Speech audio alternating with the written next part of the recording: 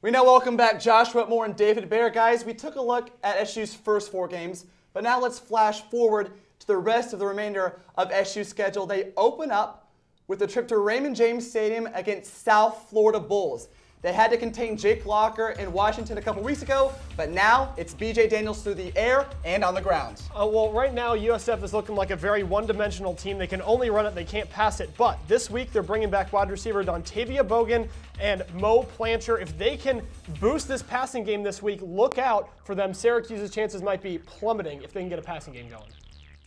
SU then comes back to the Carrier Dome, hosting the University of Pittsburgh. Now, a lot of hype for the Panthers. They were the big season favorites coming into this season, but they got trounced by the University of Miami last week, and their firepower on offense has just been non-existent. Absolutely, you couldn't have put it better, Jeff. There's no offense right now. They're 85th in passing, 83rd in rushing, 88th in points per game. I think this could be a matchup between the SU defense, and I think they can slow down this Pitt offense. Should be a great game. Orange then travel to Morgantown, taking on West Virginia. The big thing for the Orange, can they stop Noel Devine on the ground? Well, David, let me ask you a few quick questions here. Does Syracuse have better talent than West Virginia? No. Do they have recent success against West Virginia? No. Are they playing at home against West Virginia? No. They have no chance of winning this game, Jeff. From Morgantown, they travel to Cincinnati, taking on the Bearcats. Cincinnati went to the Orange Bowl last season, but this season they're led by Zach Caleros and company. Yeah, like you said, they've got a date with Zach Caleros and 1,000 yards, 9 touchdowns so far this season. I think it could be a similar game to Washington, where Syracuse really struggled going up against an elite quarterback. Zach Caleros saw the Syracuse defense last year as well.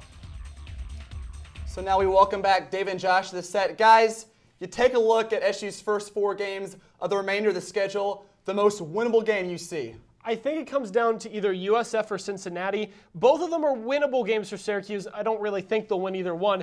It really comes down to me. I think it's USF because of how one-dimensional they are. If their passing game can't get going, Syracuse's secondary is their weakest part, so that sort of plays along. Now, see, I'm taking a completely different angle. I'm going to take Pittsburgh right now. It's homecoming for Syracuse, plus that Pitt offense has been stalling all season long. I really don't see Pittsburgh offense matching up well with Syracuse's defense.